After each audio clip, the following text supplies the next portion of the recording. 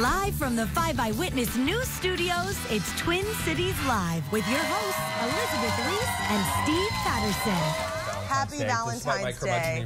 Well, we're wearing red today. I'm wearing red. You're going to see TCL reporter Kelly Hansen wearing red a little bit later because through the end of the month, Macy's will donate 10% of the purchase price of this dress that I'm wearing. Oh, this very one. They also have some other dresses, and they're going to donate to the American Heart Association's Go Red for Women movement. Oh, great. Isn't that cool? That's very cool.